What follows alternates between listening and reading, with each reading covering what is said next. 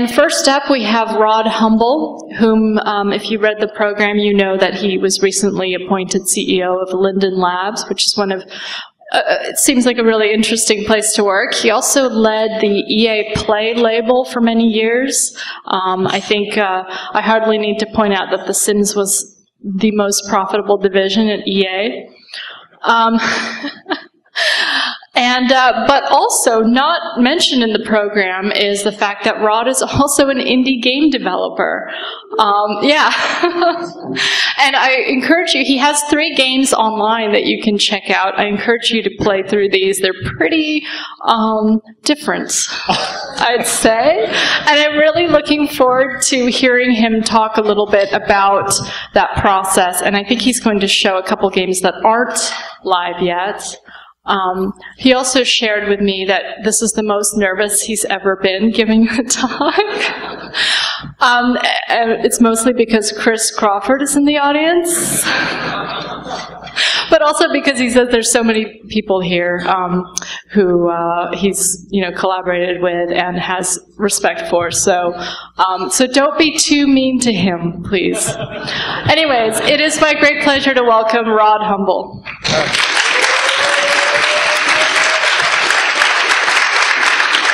Thank you. Hello and welcome. Today I'd like to talk to you about the future of games, and more specifically, a series of problems that may be addressed over the next century. This is a lucky time that we live in. There's one fairly benevolent superpower in the world. Trade now extends globally, and in each of our cities we can get goods from all over the world. Communication has been enabled like never before. And game designers are at last rising in stature. Perhaps on a more serious note, the most recent European war happened decades ago. And it was won by the side which invested most heavily in war games. Is it any accident that since the Franco-Prussian War 40 years ago, that there has not been a single major conflict across the European continent? And I say to you, as we sit here in the year 1911, that we have the very real prospect that the 20th century may be the most peaceful and prosperous century in the history of humanity. And perhaps in small part that can be by the power of games and war games. Because if, as the Franco-Prussian War has showed us, that you can predict the outcome of a war ahead of time, what better deterrent could there possibly be? One merely has to have the generals go and play a game, and there's no need to have the war. Or you can just come and show the results. And millions and millions of lives are saved. And so I say to you that the future of gaming is bright and wonderful.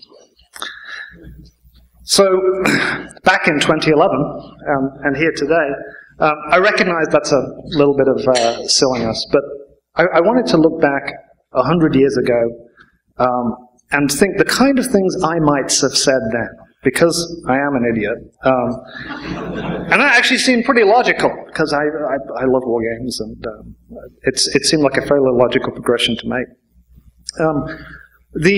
Part of the reason for the structure of the talk, it's going to be quite odd, and the reason for that is Michael asked me to do this talk, I think it was a few months ago.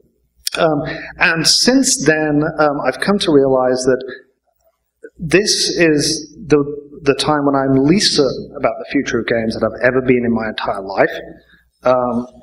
The way that our art form is spreading across the world, really, I find it very hard to keep track of. The other reason, as was mentioned, I'm particularly nervous is just about everybody I respect in the industry is in the room. And so this is going to be, I'm going to refer to notes a lot. What you don't know is the notes just say, make stuff up, make stuff up, make stuff up on each page. They actually say that, which probably is more scary, isn't it? It's sort of robotic. But so what I want to give you is a series of problems that I think that we're going to be hitting in the century to come, and then just take a look back at the problems that might have emerged on a similar vein in 1911. So the first one was this outrageous claim that games could actually change the world. The idea that war games could somehow be predictive.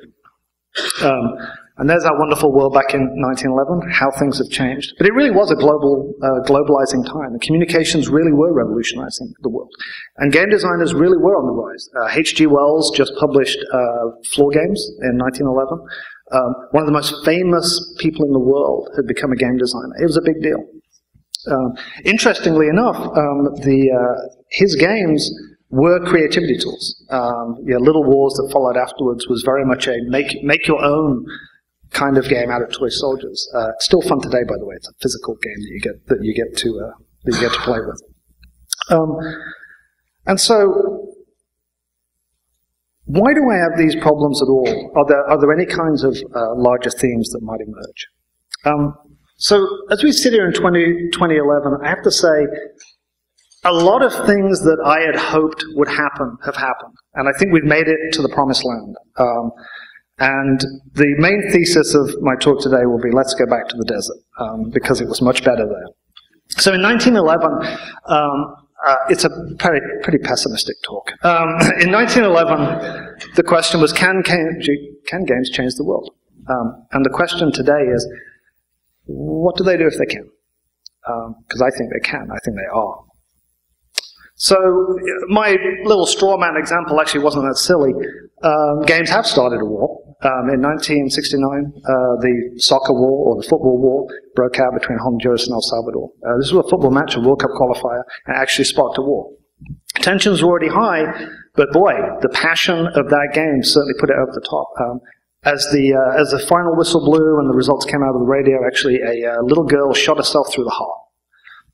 That's how important it was, that particular game, to those people. Thousands of people died. On the other hand, did games ever stop a war? Yeah, that's a little harder to see. But game theory certainly did have a large influence on the Cold War. There was this brinksmanship of who's going to shoot their nukes at each other first. Thomas Schelling received the Nobel Prize in 2005. I believe he's still alive. And I can tell you that as an adolescent and as a child growing up in that world of brinksmanship and the Cold War had a massive impact on me. We had a poll, maybe some of you of my age, maybe this is a European thing, but we had a poll when I was in school, and it asked students, how likely do you believe there is going to be a nuclear war within your lifetime? And 75% said yes. I was one of them.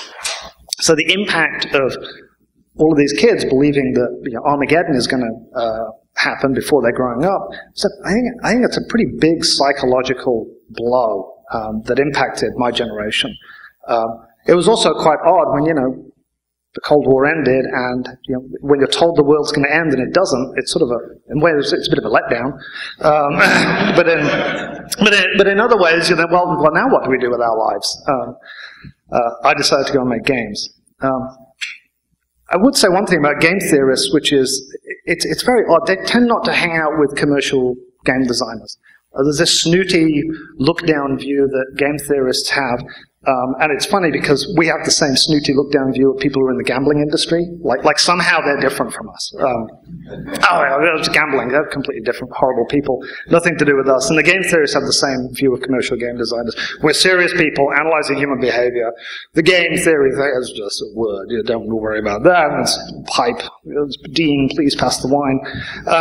But actually, they're extremely useful tools, and I would encourage any of you within the room who are interested in broadening your knowledge of game design to really get game theory books, economic or conflict studies. It's a fascinating story. So the other thing that happened, there was one very unusual development over the past 100 years, is games became an art form. And if I'd been standing here a decade ago, maybe a bit longer, I would have been telling you, I want games to be an art form. And that was an amazing victory. And I think many of the people in this room took part in it. But now it's recognized. There's an art gallery over the bridge that's displaying art games right now. I know because mine's in it. I mean, there are audiences who appreciate games as high art. Thousands and thousands of people have said that they like certain games as high art. Game creators have said they've made it as high art. And game critics treat them as high art. This is this month's art news, by the way, that Ian's in.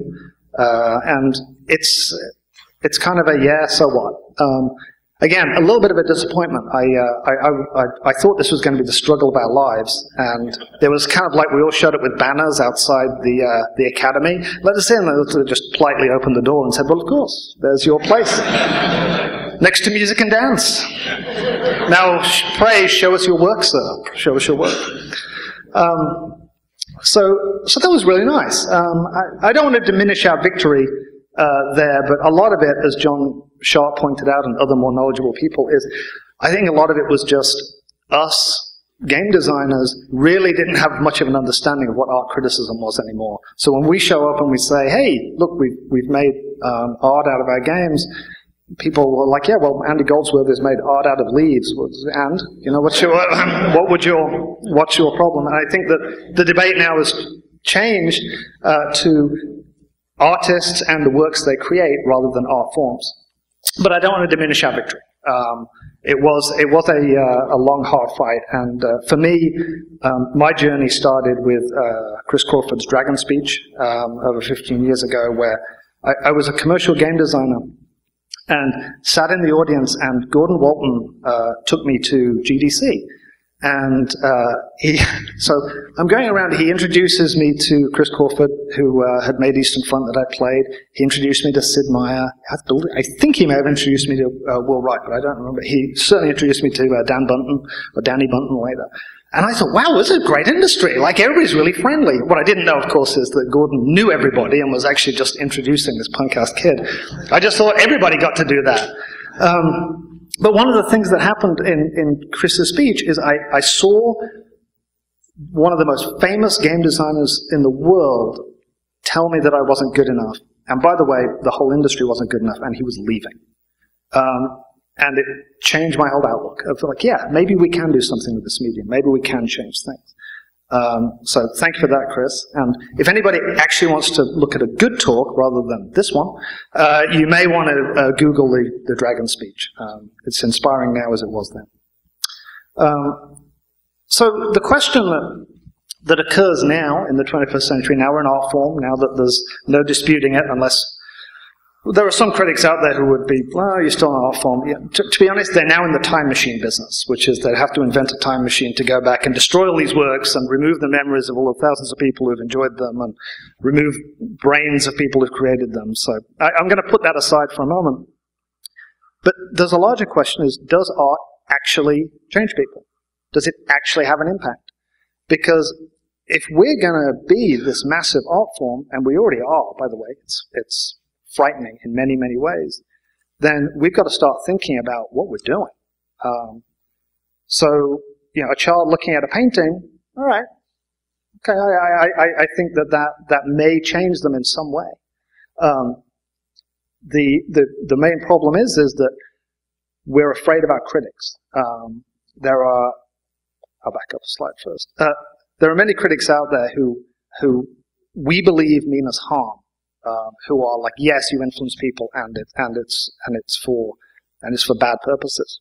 I'm going to address that in one moment, but let me give you a personal anecdote of how we can actually change people's lives with art. And the only reason I'm bringing up a personal experience is because I know everything from start to finish. So when I released The Marriage, it was a game that I'd made as art deliberately, and I received these wonderful emails from people. Men and women, and the men ones were like, hey, you know, this helped me show my wife how our marriage is.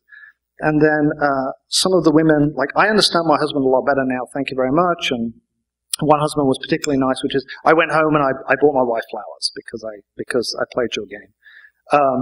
My wife had a very different response, by the way, to any of this sort of stuff. Hers was, she played it and was like, was this some kind of power game? You're like, it's all about you. You're a completely selfish freak.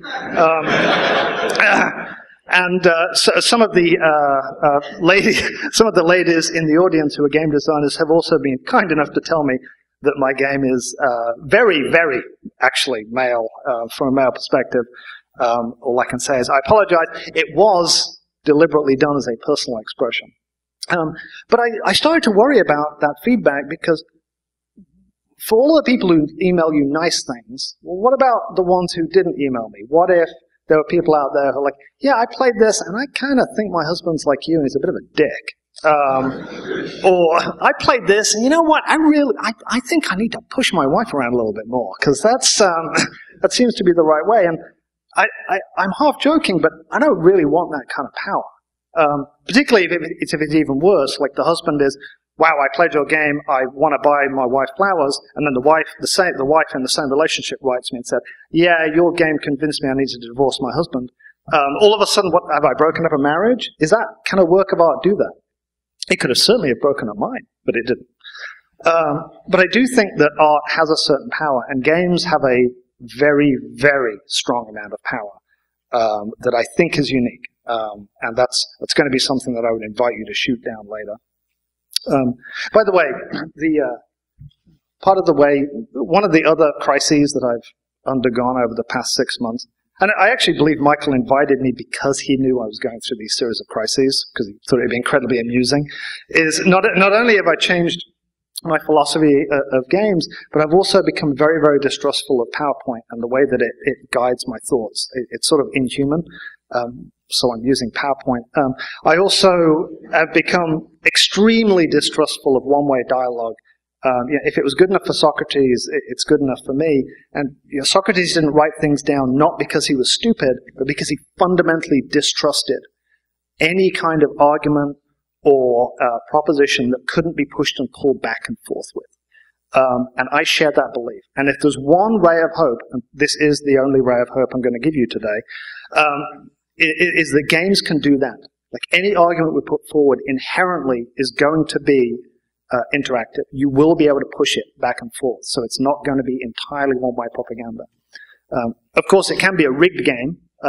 You'll always pick the same choices, but I'm hoping that over time, those structures will emerge to more educated players. So that's the one ray of hope, is I do think our form is almost Socratic in the way it is. But I would invite anybody during my talk, if you do have any questions or you just want to say something, please raise your hand.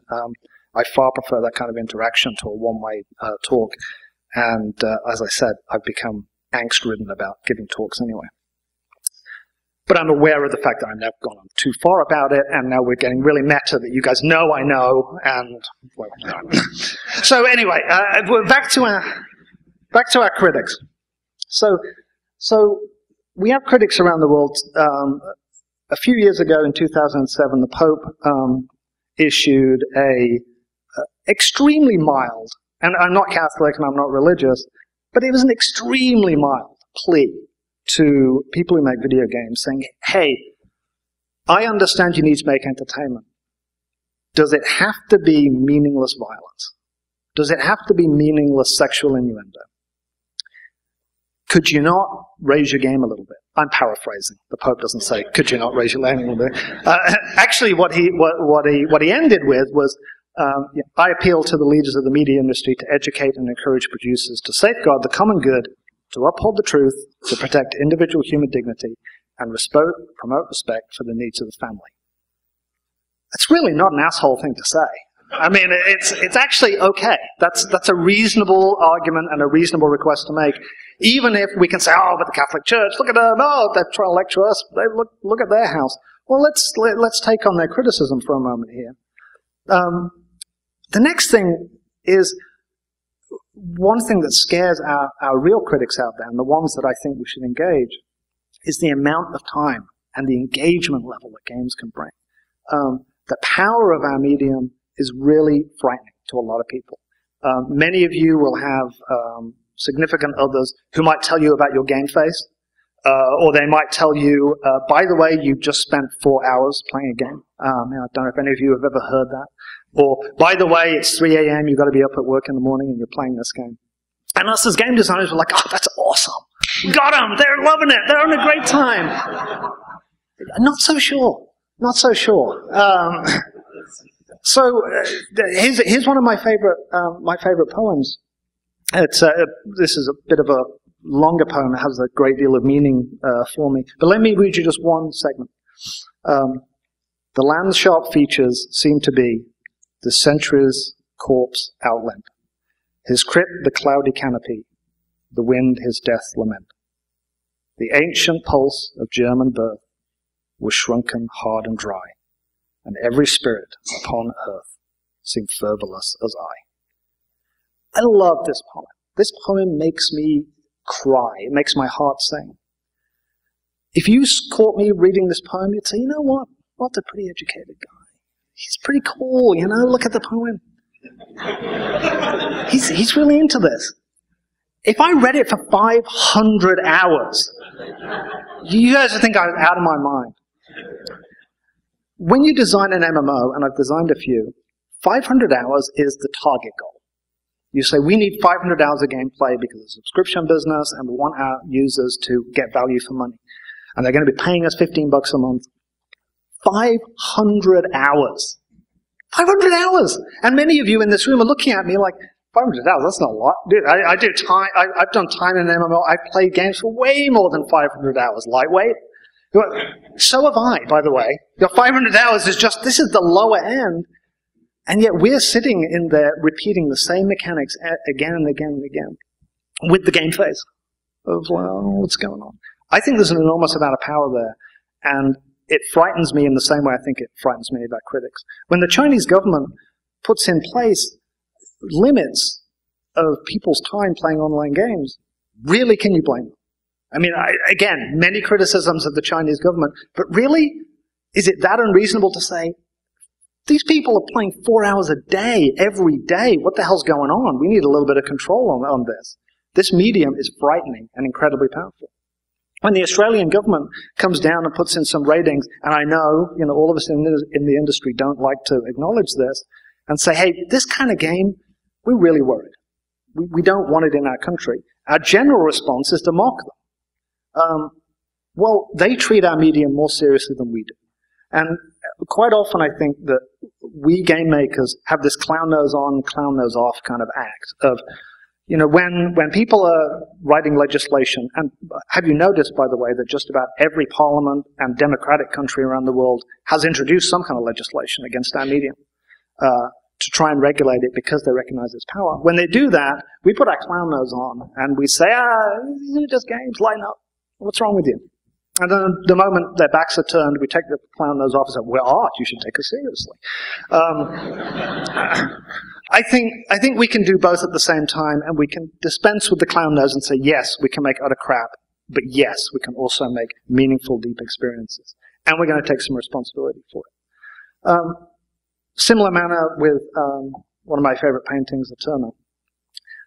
Artwork has a limit in terms of how much time you should put into it. And I understand the arguments of, you don't understand an MMO. It's got a whole bunch of content in it. It's like reading hundreds and hundreds of books. I get that. I really do. But I'm also a structuralist and a proceduralist. I'm with the bad Michael Mateuses of this world. I believe that the structure of a game has a meaning. And I believe that the structure of the game has a message that gets through. It seeps into the player's conscious and subconscious, and I think that message gets delivered. Whether it changes human behavior or not, I think it does. I'm just going to write out and say, I think games can change humans' behavior. And I'll give you two contrary examples. On one hand, I have played Dungeons and Dragons all of my life. I've played shooting games all my life. I've played war games my entire life, and yet I'm not a violent person. Ask anybody who knows me. I'm a really nice guy. So clearly, games have not influenced my behavior. And yet, I've also played games that have changed my entire outlook of the world. I've played games that have entirely changed how I actually will live my life. So when you have these two different things balancing out, then I think it's extremely important to look at it and say, okay, how can we take responsibility as game creators? I don't know whether we should have a Socratic oath like doctors, but something. And this is my first problem that I'd like to set for you today. By the way, I don't have any answers today. I just have problems. So in case you guys are wondering, I'm like, I can't wait till we get to the punchline. This is going to be great. I don't have any answers at all. I'm extremely worried about these problems. So what games should we ethically build? I'll do demo time because me sitting up here full of angst is going to get old really quick. Let me show you a couple of things. So the one thing I think that you guys can look at my desktop. One of the things I think that games can do is if we ask ourselves what kind of art can we make that we know is not going to be harmful, that will cause no harm. And I think that we have to be really careful about putting messages in our games because if they can affect people, and if you have 100-odd million people playing your game, and by the way, there are games out there now that do have 100-odd million people playing it, then if you're going to be influencing some of those, you've got an enormous weight on your shoulders, particularly from a structural perspective. And I think that we should follow the tack of art forms before us. And to me, the most noble and the hardest art to make is one that celebrates and reflects nature, including human nature.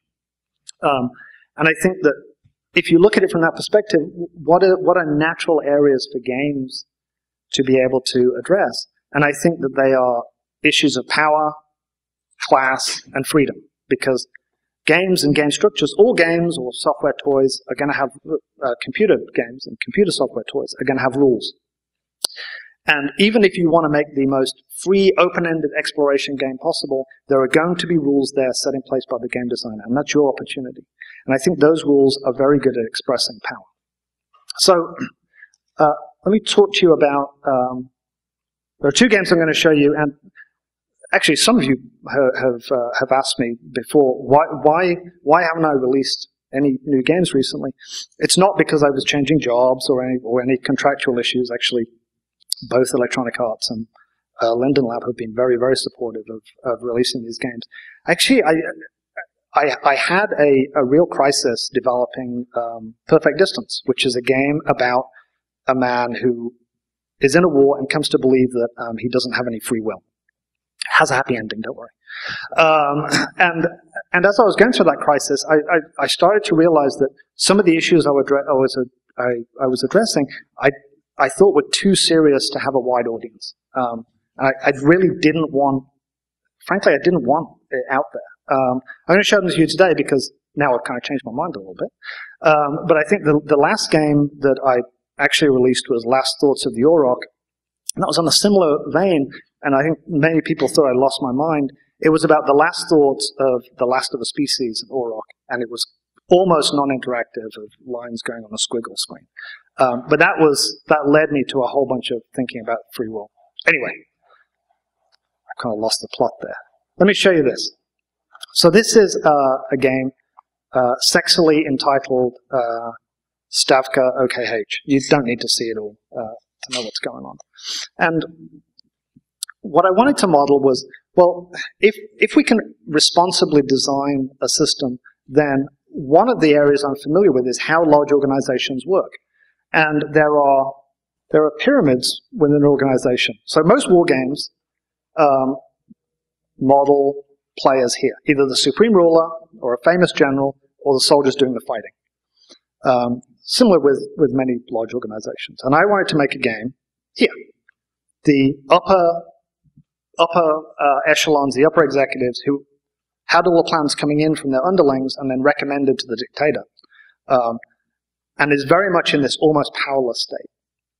These kind of people did exist in World War II, and Adolf Hausinger and Gregory Kulik were amongst them. These guys were part of the German and Soviet high command, respectively. What was interesting to me about them was Adolf Hausinger, whose side lost the war, went on to become chairman of the NATO committee. Gregory Kulik, whose side won the war, was executed after the war. So all of a sudden you've got this mental model, which is very common to business, of the aims and the desires of the people within it are different from the organization themselves. So you've got this wheel within a wheel going on. So the game is really simple, and I promise I won't bore you with my stuff too long, but I just want to demonstrate my thinking is you get to pick a plan, you implement it, and then depending on how successful it is, you will get glory. So the more successful it is, the more glory you get. Glory is simply a representation of how much your side likes you. On this case, by the way, you notice you don't get a choice which side you start on, because in real life you don't get to pick which side you start on. So in this side, I've started on the German side. So you get glory, and at the bottom you see what's going to happen to you after the war. So in victory, you were put in charge of the post-war guerrilla movement in Belarus. In defeat, you were hanged as a war criminal. And as you make these different choices, your fate changes.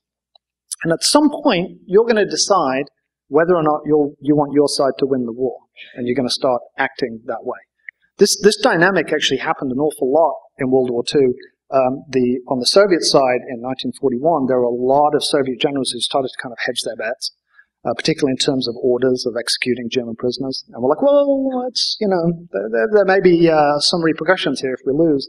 On the German side, it's very well known that increasingly they've turned a blind eye to a lot of things. So after the war, they could say, I didn't know about that. I also took into account that notion of information actually matters. So on the far side, there is do you fully support the party? And what that is whether or not you're turning a blind eye to the genocides that happened on both sides. And the generals on the Eastern Front in World War II certainly did that an awful lot. They either chose to fully embrace it, or were, I didn't see any of that. Well, it was genocides, executions, I didn't see any of that. I was just following orders. And you get to decide that, particularly as you get closer to the end of the war, that decision becomes more and more important. Of course, if you choose to see it, then I display where all these genocides are happening on the map. On the that side, you will see that near the Volga, there's the evacuation of the Volga Germans, 300,000 people, nearly half of who died. Just south of Krakow, you see Auschwitz, which grows every month. Up here, you see the siege of Leningrad, where a few million people died of starvation. Down at the bottom, you'll see the Crimean Tatars who were evacuated. Most of those died. All of the information adds up. And what I hope to do is, as people are playing it, is they'll be able to have this mental model of, okay, that's another way of looking at how that war worked. And my hope is that that's a responsible way of proceeding. So if you're going to make games that are responsible, and you're looking for a way of how on earth can I do that, I think one other question you should ask yourself is like, what kind of game would you make for God? Now, many of you will have different religious beliefs, so your audience, your target audience is going to change, but clearly the kind of game for a God who knows the future, probably not going to be poker. Probably you're not going to bluff this guy. By the way, don't play poker with God or the devil. If country music has taught me anything, don't do it. But I think it's an interesting question of how are you going to make a game for an ethical being who you want to impress that will do no harm, but who also knows everything? I don't have an answer for you. I just think it may be a useful tool. So, next problem. Many of you will say, thank goodness for that. The problems get a little bit harder, so I'm afraid to say. So, back to 1911. The question was, can machines play games as well as humans? And the big question at the time was this.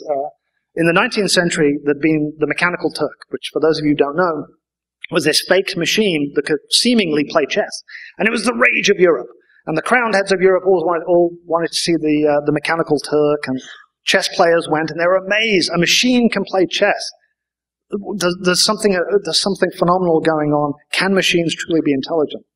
It was discovered, of course, to be a complete fake. There's a person inside who's actually moving things around. But the question that we could have asked in 1911 is there a way to make a machine that truly can play chess? Even if it's a machine that takes up acres, is there some way we could do that? Of course, Now here it's set in 2011. But anyway, I still can't get over the fact that it's 2011. 21st century. I wanted flying cars, trips to the moon. Instead, I get to download cat pictures off the internet. That's great. Another disappointment. But the question, the question of can machines play as well as humans? Yes. I mean, in the case of chess, it's a solved problem. Computers can play chess better than human beings, period.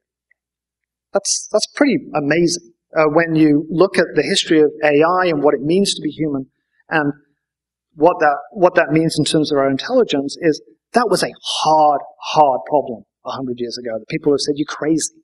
I would bet that the chess program that's on my phone, it would beat most of you. It beats me.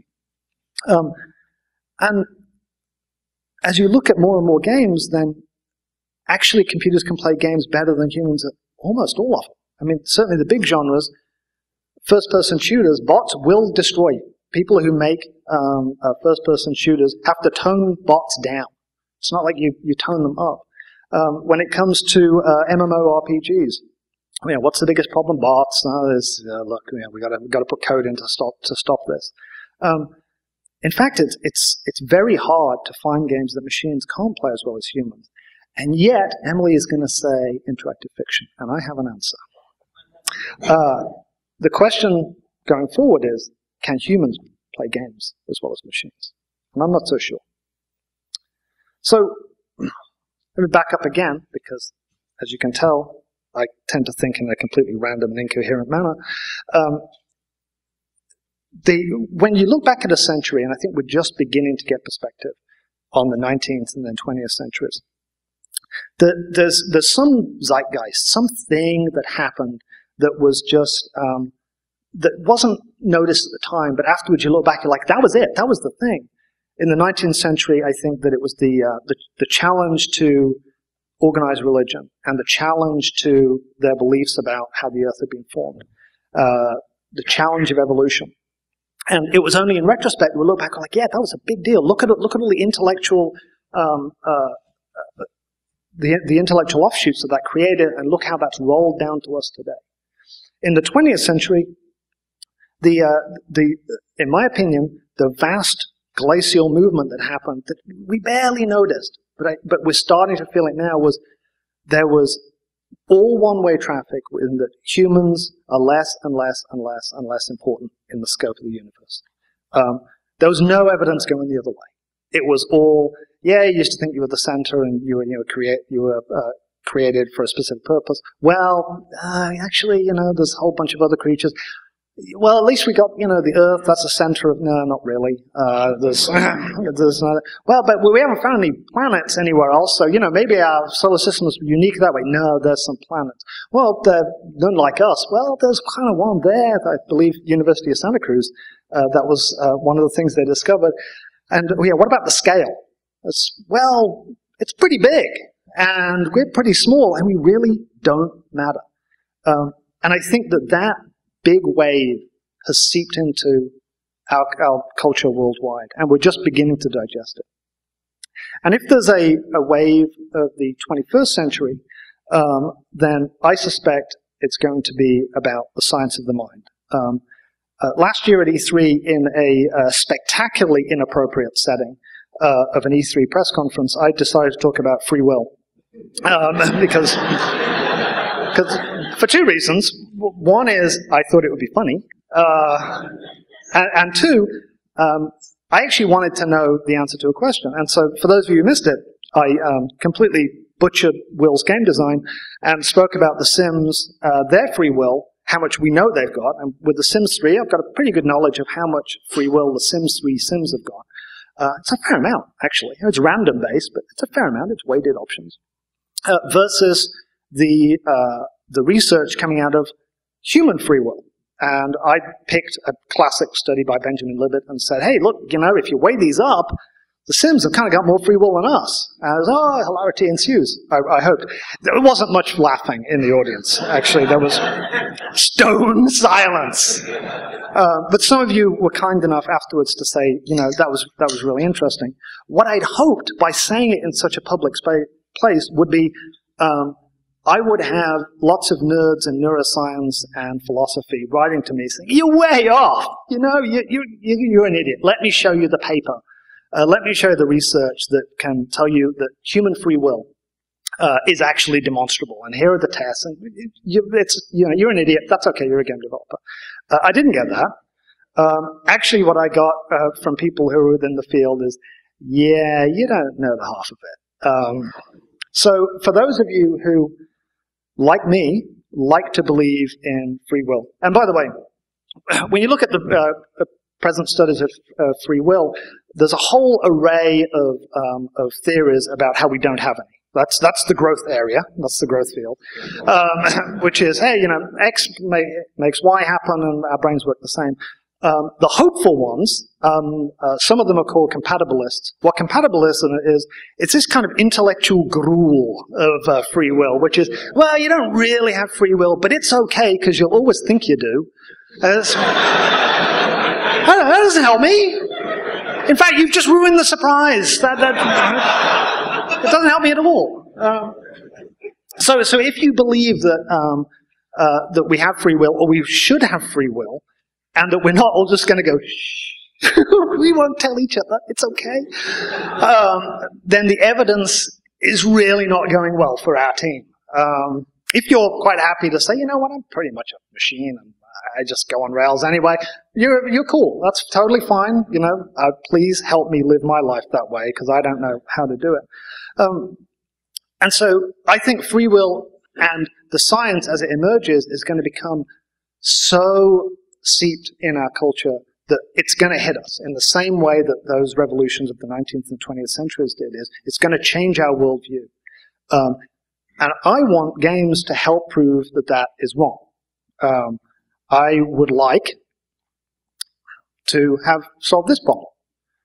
Because games are all about choices, maybe, just as we were at the forefront of the artificial decision-making debate when it came to chess programs and so forth, maybe games can have a role in proving free will one way or another. So is it possible to make games that are only playable by players with free will? I'll let you guys think about that. I have got some gotchas, by the way, because I'm sure there's some solutions going to come up. Is it possible to make games which are only playable by players without free will? I think that's just as useful. And is this a false problem? So while you're noodling that over, let me point out some flaws in some of your reasoning. First of all, the fairness question. So I don't go into a foot race with a cheetah. Okay, it's not fair, and that doesn't prove that the cheetah is a better person than me. It proves the cheetah's faster than me. I don't play chess with a dog because it's kind of unfair. When you look at the way we test machines, so the Turing test is the most famous one. For those of you who don't know, the Turing test is you put a human being on the other end of a terminal, a text terminal, and a machine on the other end of a text terminal, and then one human being over here types in questions, and then if the human can determine which one's a machine and which one's a human, then the Turing test has failed. If it can't, it's like, hey, they're the same. I think that's a human being. Then okay, the machine is sentient and is intelligent. I would suggest to you that when we look at our games, which are, can we make games that are only playable by free will, we need fairness. And part of that fairness is language fairness. Part of the reason that the Turing test doesn't sit well with me is it uses language. And let's invert it for a moment. What about an inverse Turing test? There's a machine out there that's intelligent and says, you know, I'm going to have this test. I'm going to communicate with a computer and with a human, and if another machine, another computer can't tell the difference, then okay, humans are intelligent. This would be the easiest test in the world. You'd give us a math problem. You know, like, hey, add up these 40 integers. Oh, you didn't do that within 4 seconds. No, you are not intelligent. You're not a human. Because mathematics is the language of computers. And so it wouldn't be a language fair problem. And I think that any games that we devise have to be language fair. So that removes things like, well, I'll just have interactive fiction. You have to type it in. Sorry, that's not language fair. It should be choices that a reasonable person would say, yeah, that's not a particular specialization of either species. So I'd like one of you in the room to be able to do that, please. Just, minor philosophy. You will say, but you will start to get to the point of, well, what defines free will? Does this mean baby, age 3, has got free will because they have to devise a game that is playable by a baby and a human but not a machine? You will also run into things like, well, what kind of free will? And I can answer that last one. I want the full Monty. I want the whole free will. I get to choose everything about my life and choose my own destiny kind. Thank you very much. So if you're asking that, that's what I'd like. So that's another problem that I have for you. But there's an easier way in, and one of the ways that I think may help is, what if we come up with a way of making games that can only be played if you're aware of them? So what was that? You were all playing a game without knowing it. And let me tell you the rules.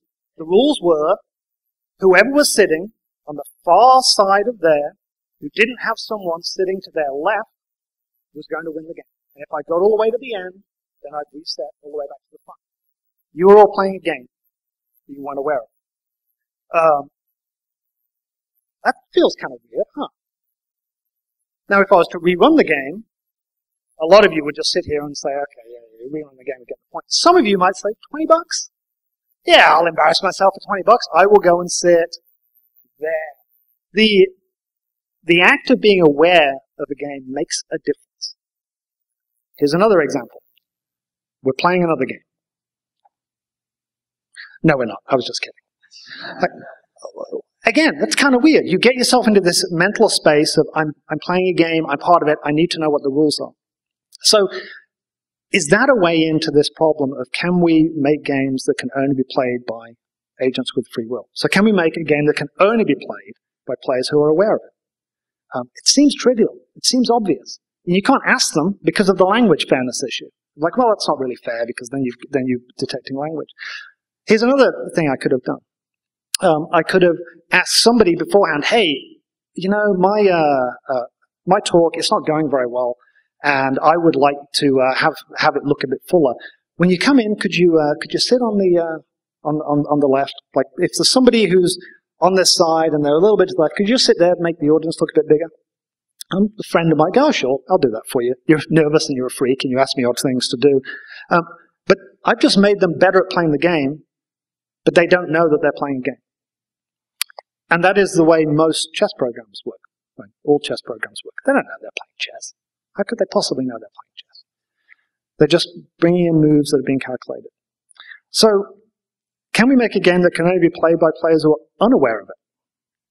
Again, a subject that I would encourage you all to look at, if you so care to do. Part of the reason that I'm sort of circling around this area is, I think that one of the things I'd like for us to do is to be able to eventually make games that can only be played by machines. Because we have limits. I'll get to this on the next problem. Our limits are the amount of game rules that we hold in our head. And so, back in 2011, 9 minutes left, I timed it right.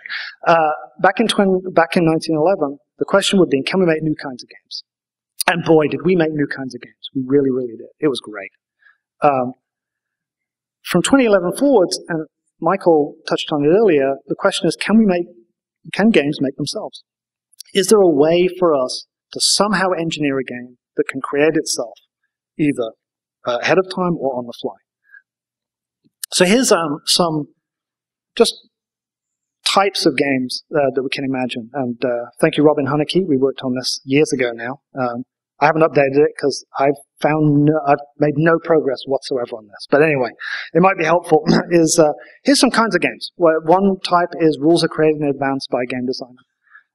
And there are few enough that the player can hold them in their head. Type 2, they're created by a game designer and held in a book or umpired during play with limited rules. That's kind of the Kriegspiel model of, hey, it's a bunch of rules. Next one is rules are created by a game designer in advance, and it's played. Extra rules are created or changed by an umpire or player. That's D&D. It's a very, very good and powerful model that we haven't really explored yet when it comes to modern games. And type 4 is let's play a game and we make it up. So, for example, let's play a game. Whoever tweets Ian Boggos the most during this lecture wins $5. Because I know that Ian's been tweeting extremely cynical tweets throughout this lecture. I just invented that game on the spot. Can a computer ever do that? Is there any way that I could walk up to a terminal and I'd be like, you know, Rod, I know you like war games. That's your secret guilty pleasure. I'm going to make you a game. Is there any way that that game would respond on the fly? Of, hey, in this war game, I want to actually do something unusual. I want to go through the Ardennes. Crazier things have happened. And the computer says, okay, I understand. I'm gonna help shape that experience for you.